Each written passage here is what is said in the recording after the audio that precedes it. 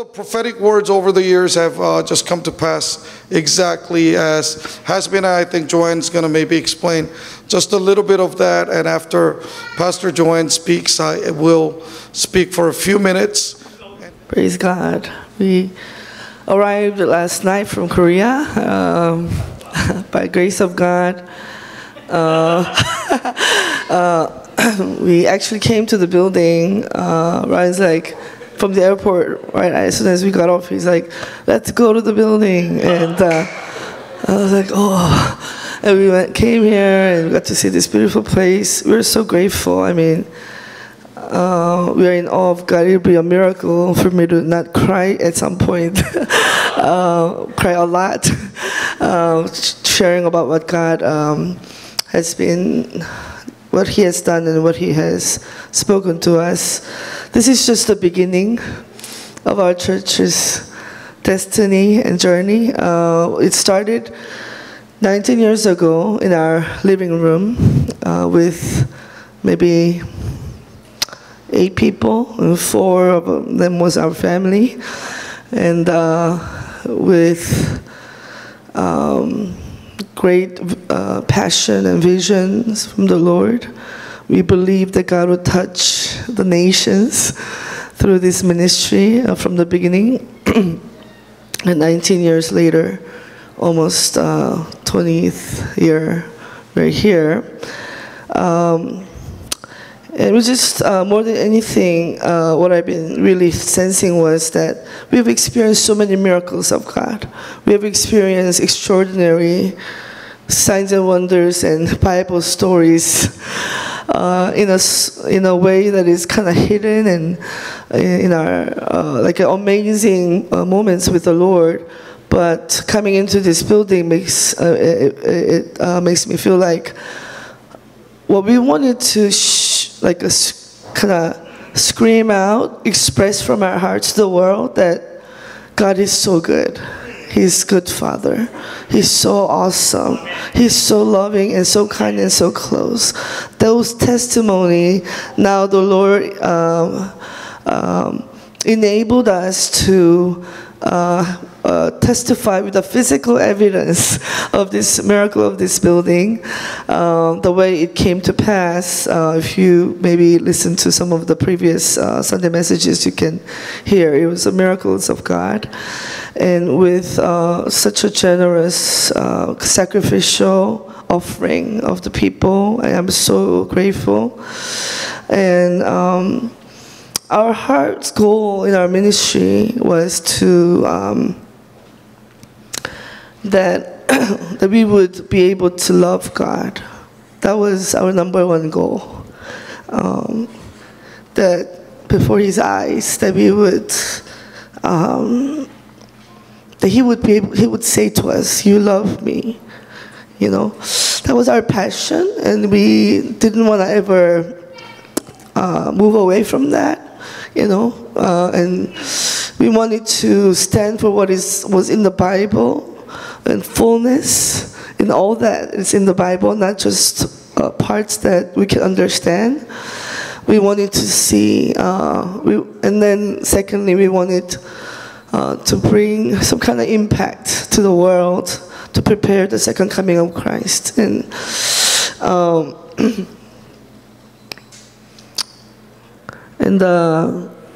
please excuse my voice. In Korea, and every day we had to either cry out or sing out or preach. Really, it was a very grueling.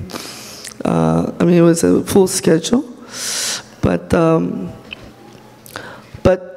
Ryan asked me last night, "Can you share first?" And so I tried to wait on the Lord after doing everything, and around 2 a.m.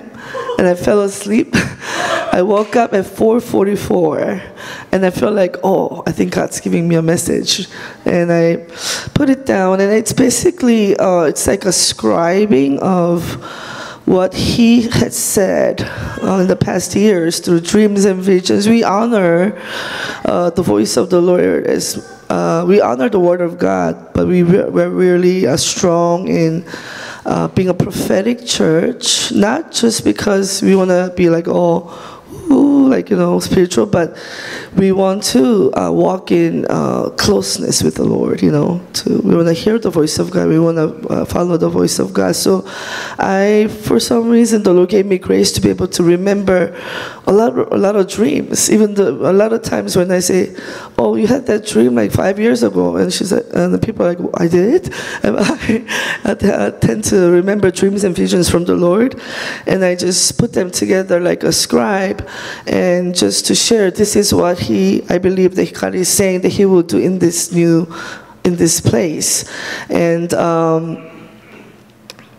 And I love confirmations. And this morning, Silla, this lady came up to me and said, last time when you shared about the time 11:22, when the Lord told you to wait at 11:22 and healed you, I felt like looking up the meaning of 11:22, and it means scriber, scribe. You're a scribe, and a scribe. I was like, yay! So here it is.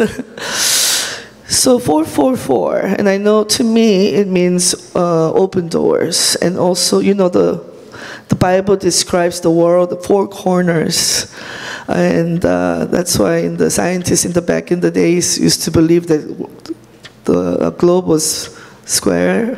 But anyway, so the four represents the whole world, and to me. Right away, I thought I know that this is going to be a place, a sending place, to the four corners of the world, and it's a number of also commissioning. And so I thought about how before we even started the church, we had an angelic visitation, and an angel came. And first, it was like a dream trance kind of experience, and I was standing in front of our new building. And then Angel put this hat of Aladdin, Aladdin's hat over me and another girl who's Korean. And said, "Blessed are you among women, for you be conceived by the Holy Spirit." The angel spoke to Mary that word, and so that was the only time I had an angel's visit and say that. So I was like, what does that mean? I'm gonna be pregnant and give birth to a prophet or something? But 9 months later, our church started. So then I began to think about. Okay, I think over the years, I was like, when the Lord gives us a building, I think He's going to send me out to the Muslim world, Islam nations. And then I was like, oh, but I don't want to be sent out. So it really always made me feel perplexed when I think about that experience. And then, interestingly, even around the time we received the building, when we found it, and even we arrived yesterday, we were kind of away, and it kind of seemed like I was not really like part, but not that I was not part of it, but it's like I was being sent out, and so I was really concerned about it, and I was praying. And then this understanding came that, it was the whole prophetic experience. I believe that our building, as the Lord releases this place, we're going to be a place that sends people out. It's automatically, my hand always goes to kill the bug when I see, sorry. Okay. I came from Korea, there's so many mosquitoes, I was like killing it. Sorry. So I believe the Lord, when I woke up at 4:44, and I sensed that, and I thought about that visitation of angel and sending out. And there are other dreams, I don't want to mention everything, that basically was a message that this church, as we receive a physical building, that will be sent out. First of all, there is going to be many open doors. We've already experienced in Korea in a supernatural, divine doors to Islamic nations and Israel. It's going to be a very important beginning of going into those nations and for revival to come. I mean, the revival is going on there, but whatever we need to bring, partly for that, I believe that the Lord is going to open doors to that, and also the message of being sent out to the world. I think it was Eunice who had a dream where our church congregation, we came to our new building, but our congregation was facing not to the stage, but outside. So I was like, oh, what's wrong with our congregation? At first I was thinking that, but then more I prayed about it, I just felt like the Lord saying, you're gonna, what will you receive here? That you're gonna be sent out, you're gonna be focused outward, outside of these four walls of our building. And that has been our heart and desire as we pray and cried out, that the Lord was putting it in our hearts, that as we, whatever it may be, it could be homes or job, place, or the city that you live in, or whatever assignment that Holy Spirit puts in our hearts, that it will be, our mindset will be focused on bringing the kingdom wherever we go. And so,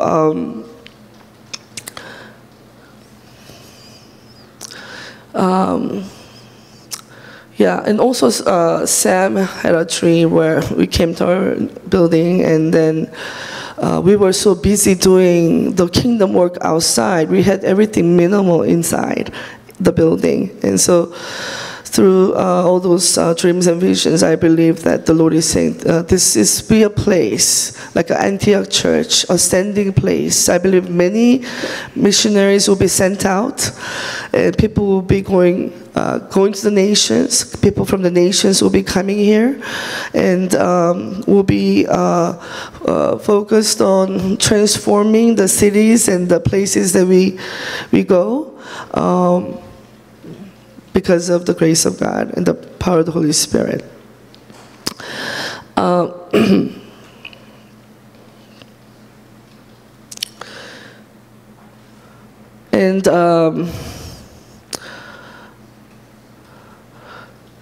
And also, this place will be a place of, obviously, revival. We're called for revival, miracle, and healing.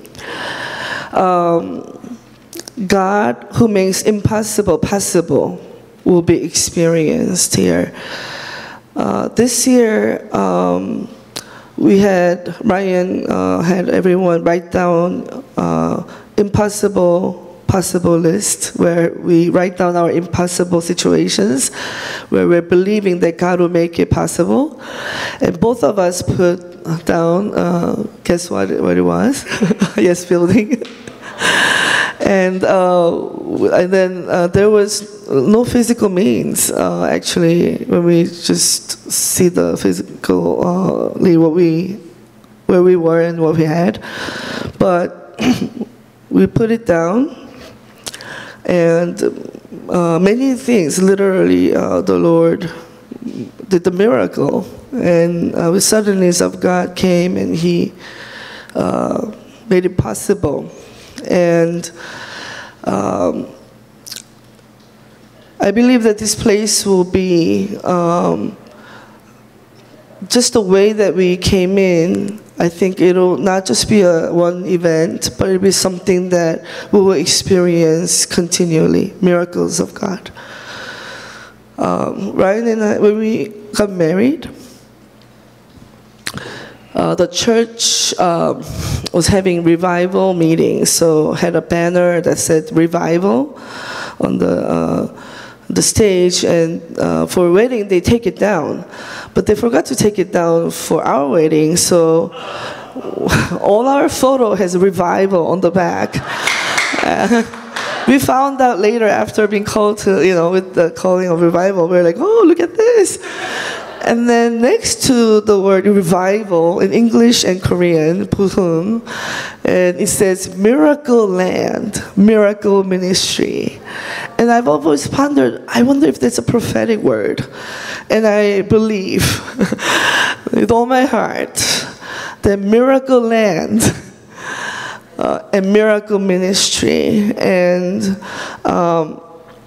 I believe, revival is about, in the place of barrenness and death, God's breakthrough come, and dead comes life. And so I believe that's what we've been contending for. We have seen glimpses of it. We've seen amazing miracles of God. But I believe in this place we'll experience the explosion of miracles of God and miracle ministries for revival. Amen. So personally with our congregation, but also, in our, even though we are sent out to the different nations, I believe that there'll be increase of that.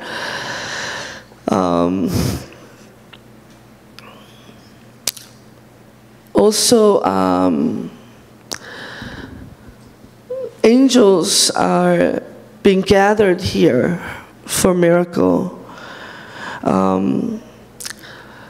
We're going to see the continually impossible becoming possible by the glory of God. And I don't think this is a season of, I don't think it's necessarily has to do with miracle, but I kept hearing a season of marriages.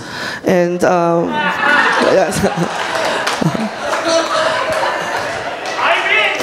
and family restoration.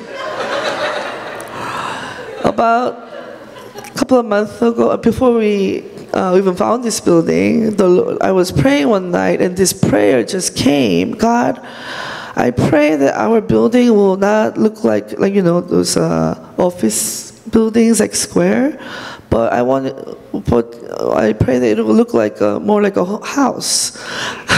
And then when we came here, I was like, that's the prayer that he put in my mouth to pray for me to know that it's important. And I think it has to do with the family restorations. Over the years, something that God has really instilled in our hearts and trained us, even when we didn't even believe for it, personally was opposed to it, was ministry of deliverance and breaking generational curses. And but I believe that there's God has already made this free access to the fullness of His presence and His Spirit. But then if He made the way, then as we enter in, when there's resistance, that resistance is not from God, right? So it's a limitation of our mindset affected by the spiritual world, demons and different things that happen in the generations. And it is crucial for the glorious church to rise in the glory of God, begin to move like Joel's army that we see in the Bible.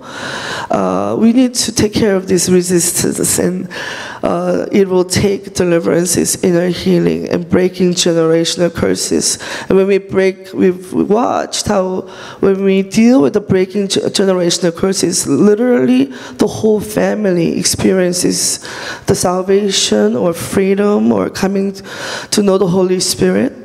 And I believe He has trained us so much in that, emphasizing so much about that in the past years. And I believe that we're going to see the families being restored. And so season of marriage. Marriage has to do with the prophetic destiny being released.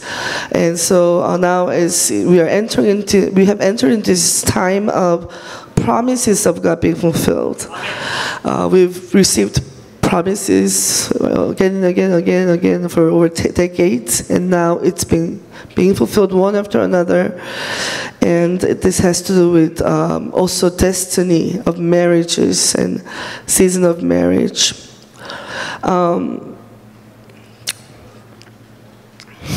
And this place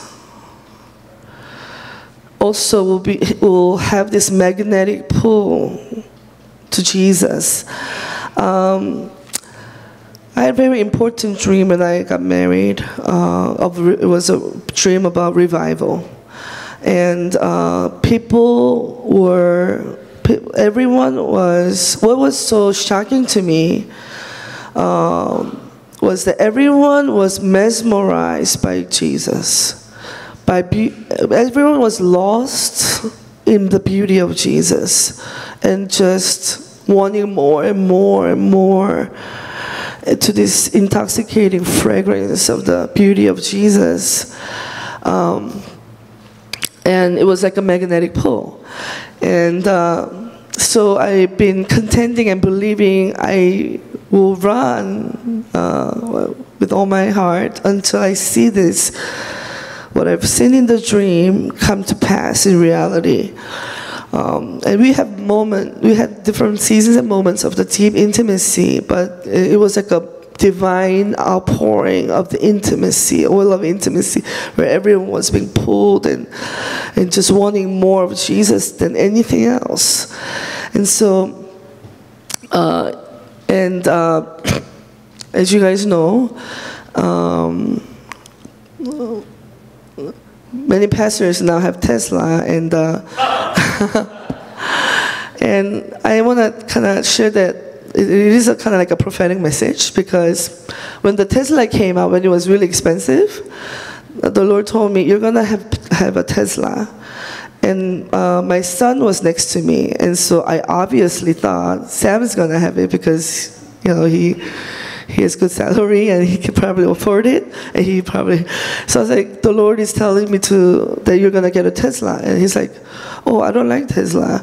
But I was like, the Lord says. I was pressuring him. No, I was like, I really heard it clearly, so I think you're going to have that. And then, after like a year or two, he likes this Mustang electric car, and Pastor Jenny gave a word to him, you're going to have a really good favor with some kind of car that you like, and you're going to get it, and that exactly happened. So he got that Mustang, and I was like, I don't know what happened, but I hope you are not disobeying the Lord. And then Ryan knows I almost, I was like really convincing, are you sure, that's the Lord? And anyway, so, and recently, how they did all that amazing discounts and whatnot, and so I was sick and I was falling asleep, and Ryan's like, oh, we should get a Tesla and make an exchange, it's almost the same amount. And then I think I said something like, oh, I like red color, but I thought I was dreaming. When I woke up, we had the red Tesla, and I was like, that was that was so interesting. And then because Ryan likes to share everything that is good, amazing things, and so he shared with all the pastors, and many pastors got it. And then it dawned on me, the Lord was speaking to me. He wanted to give Tesla, and I was like, oh. And then I remembered I've been seeing this, the logo. So I looked it up. It means it's a measurement for magnet. And so I was like, what does this mean? And we were outside somewhere in this building one day, and Leo was there, and I looked, and across from here, another Aberson area, there was a Tesla fuel station, charging station. So I looked at it and I was thinking, oh, it's right across the street. How nice. And I was like, God, what does it mean that we are getting this? And are you trying to speak to me through the logo? In that moment, Leo says, this place will be like a magnetic pull. And I knew that was an answer from the Lord. Tesla is a measure ring measurement for a magnet. And so I just felt like, okay, this is a prophetic message. When the Lord gives it like that, it's an important message. I wish it was all, all the time, angel visiting like to Mary, but sometimes it comes like this, and I want to proclaim that there'll be a magnetic pull to the atmosphere of heaven, to Jesus in this place, that people will be mesmerized to the Lord, pulled to God. When God pulls with his magnetic power, it's pretty powerful, and they will be lovesick. And that's the greatest gift from the Lord. Amen.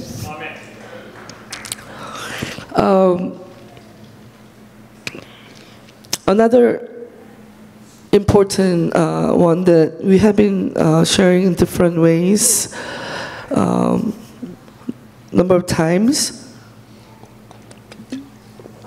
but again I want to share with this dream I had that we will experience financial miracles of God, testimonies of God that will go around the nations. Even this time when we went to Korea, Ryan shared about how, we came into this building and different ministries came to Ryan and said, can you please share that testimony?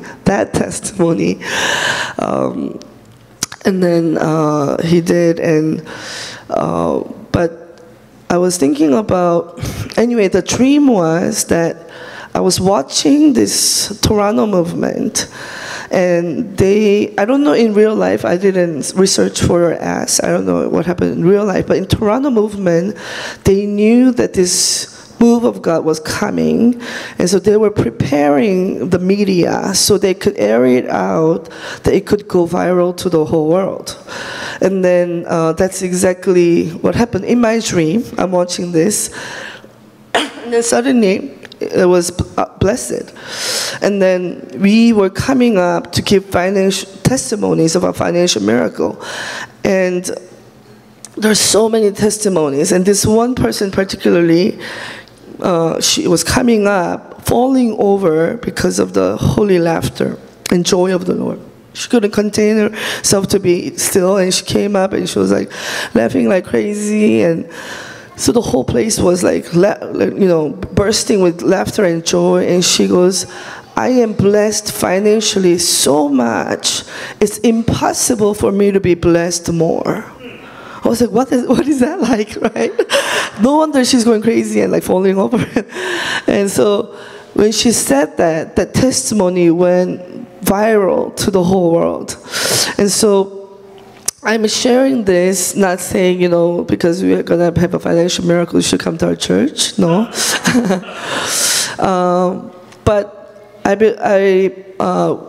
we have been receiving the promise of the Joseph's anointing, and it is about salvation coming to the lost, right? It's a whole nation being saved through Joseph. But in this end time, because we are called with a specific calling to prepare end time ministry, to prepare the way of the Lord's return.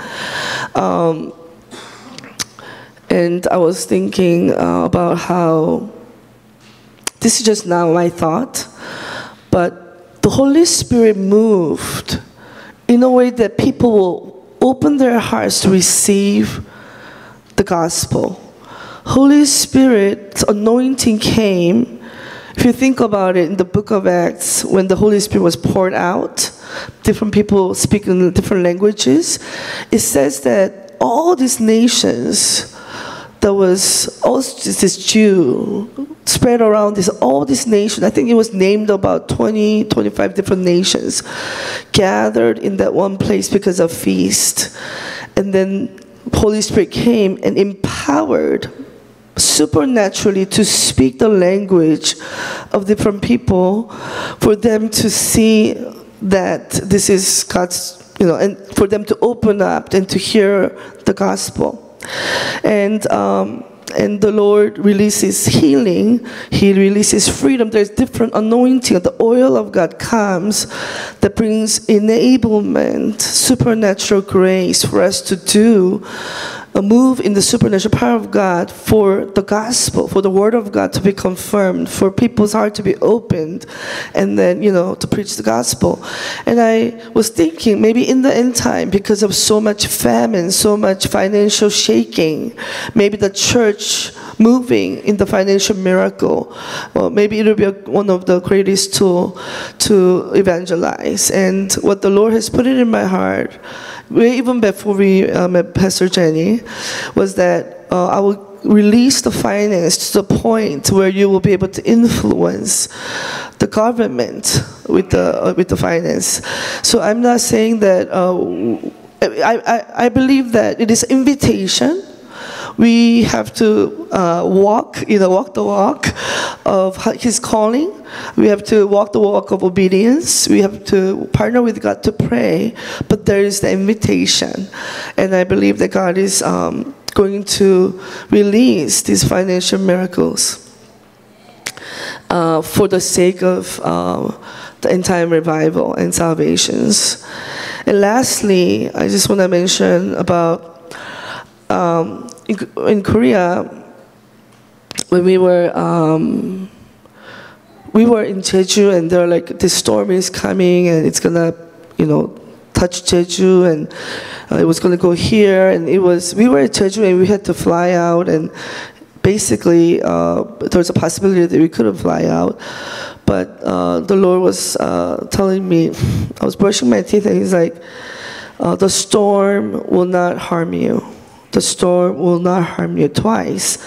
So I was like, whoa, it's not gonna harm, what does that mean? And then, but anyway, the day when the storm was supposed to hit, all the flights got canceled except ours. And then after hours, there was cancellation. So we are like, okay, we are flying out. So we flew out, and the mist, the plane dropped and it shook. There was a moment, it was like pretty scary. People were like, screaming, And then in that moment, Janet she was singing, "Hide me now under your wings." She said the song was coming out, and then Pastor Josh was like, "When we all get to heaven." What a day of rejoicing that'll be. He said, I don't know if he was joking, but he said that song came out. I was like, I'm so scared. And in that moment, I was like, oh, thank you, Lord. You said you will not be harmed in the storm. So I was like, it's gonna be okay. I was like, we're gonna land fine. And then it just dawned on me. I was like, who am I that God would tell me that? Why?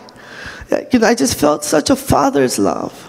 Father who cares, and that maybe he was concerned that I would go into panic attack or something, because I usually, I could go there, So, and I was thinking about this. I want to read this a lyric and proclaim that this will be a place where we're gonna know the Father's love. We're going to experience Father's love. About 10 years ago, this evangelist prophesied in a big meeting that in between LA County and San Diego County, he's not from here, so he doesn't know Orange County. I see this one place, and I see the explosion of Father's love, which is Orange County. And we are taking by faith that we are going to experience Father's love. But there's this lyric, you guys know this song pretty, so you guys will probably know this, that says, who am I that the Lord of all the earth would care to know my name?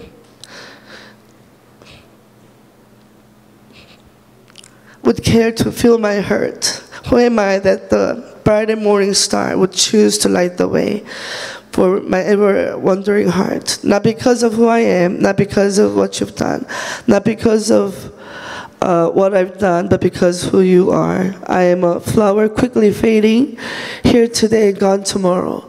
A wave tossed in the ocean, vapor in the wind. Still, you hear me when I'm calling. Lord, you catch me when I'm falling. And you've told me who I am, and I'm yours, I'm yours. Whom shall I fear? Whom shall I fear? Because I am yours. And I believe that as we set our eyes on the Lord and all the blessings and pourings and miracles as healings as we receive, and as we run our race to that great commission God has given us to preach the gospel and to teach the people groups, to make disciples, to follow the commands of Jesus. As we set our goal to that, I believe all these promises are going to flow in our lives powerfully. Amen. Amen.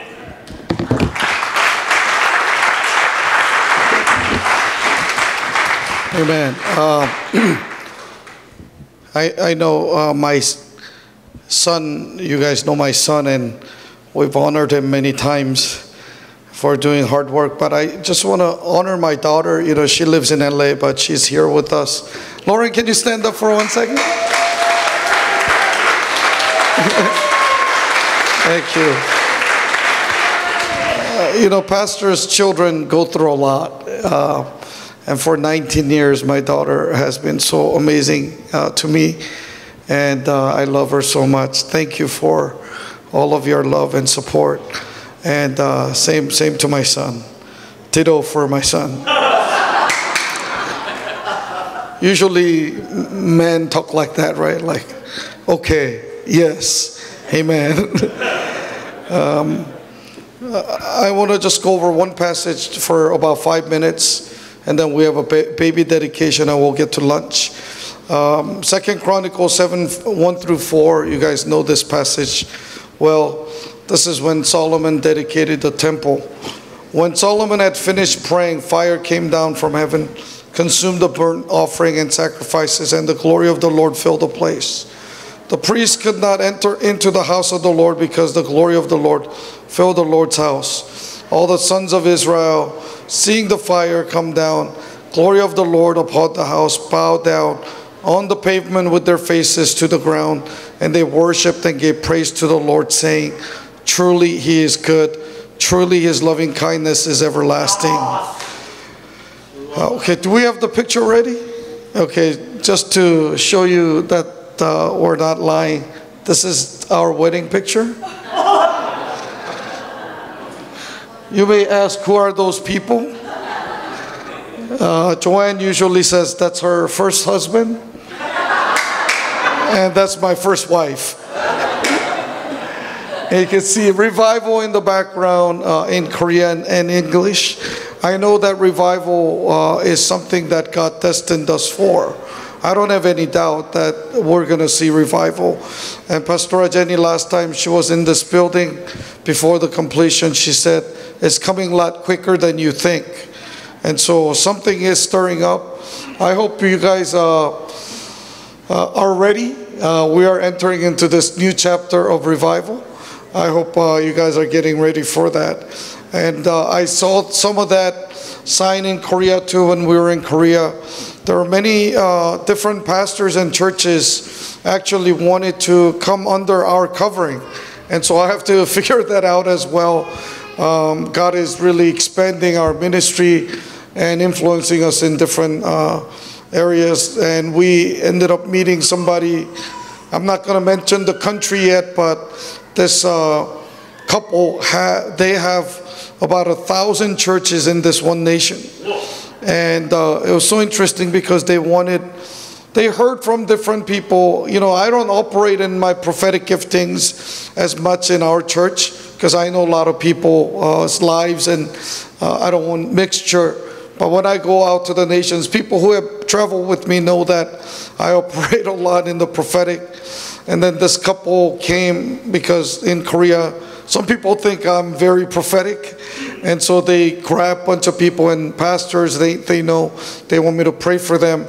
And so I met this new couple from a different country. I ended up praying for this couple. and the Lord told me about a new strategy of what God wants to use them for. And I started speaking that, and they were in shock because they said, we told this to nobody.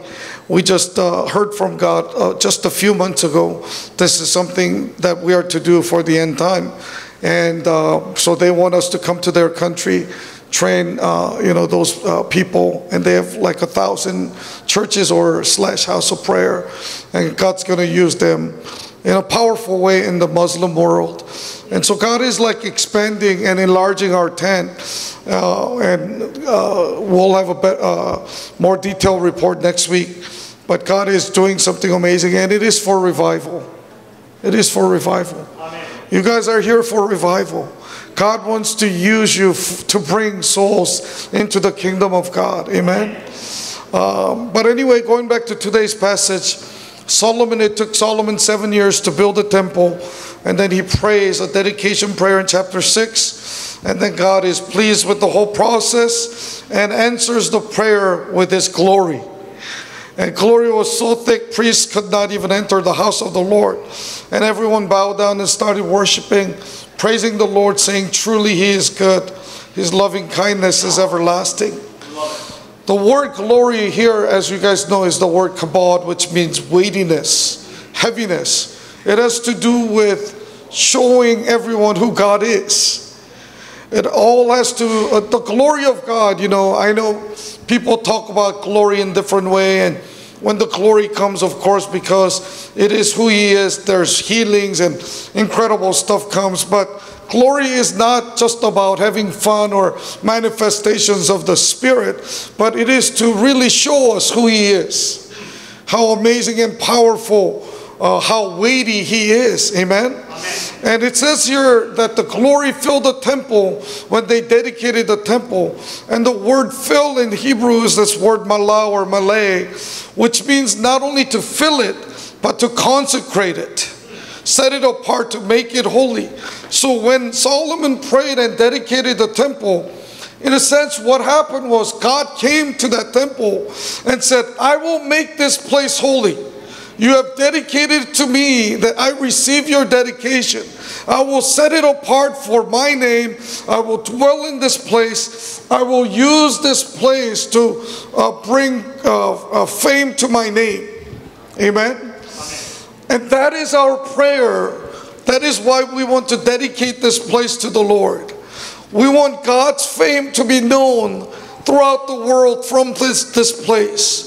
We want God's reputation to be restored in the land, that Jesus is not just a byword that people will speak about, but that they will know that Jesus is God. Amen. That he is the one and only true living God. Amen? Amen. And that's, as we dedicate this place, we pray that the glory of God will come again and again and again, fill this place, that we will go from glory to glory. And when his glory comes, people fell down and they started worshiping. The actual words bowing, worshiping, and praising, it all has to do with like shaking of the knees and people falling down on the ground. People wonder, why do some people act like crazy, drunk people when the Holy Spirit comes? Because they're sensitive and they feel the weightiness of his glory.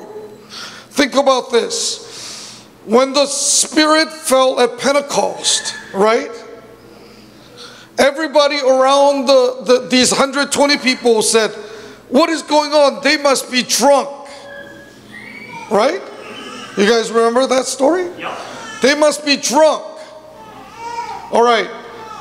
So people say, well, they're saying that because they're speaking in another language. Does that make sense to you? No. You go to downtown LA, you hear a bunch of people speaking Spanish, Arabic, Korean. They don't say, oh, those guys are drunk. They're speaking in different language. No, something greater than speaking in different language actually happened. It's what James Maloney used to call it, the zzz of God. That when the Holy Spirit fell, it made their knees shake. And they would wobble and they would fall. And that's what made people think that they were drunk. And that's what happens when the glory of God comes. And if you haven't experienced it, it's coming. You're going to fall to the ground. You're going to be one of those people, I will never do that. And you'll be the loudest person on the ground. God loves to make a point. When you say, I will never do that for God, God's like, oh yeah? I'll tell you who's God. But the glory of God is coming. It is here. It's coming. And it's going to cause us to worship Him even more. Amen. Praise Him even more. To bring Him more glory. And then His glory comes again. And then we worship Him again. And His glory builds in this place where people are going to know and understand the fame of God. How amazing our God is. And I'm inviting everybody watching online, if you're here for the first time, if you want to be part of that, just come. Help us build this house for His glory, full of God's glory. And we're starting a second chapter of our church life, and you guys are all the main characters. Amen? Like, you know, the thing that I love about our team is, okay, we had like 7, 8 people go out to Korea, and we're all ministering. You know who the most popular person was? I would like to say me, but it wasn't. It wasn't Pastor Joanne. It wasn't, well, Leo this time was the second most. He's usually the most favorite, but he was the second favorite. You won't believe who the favorite person was. It was Uriah.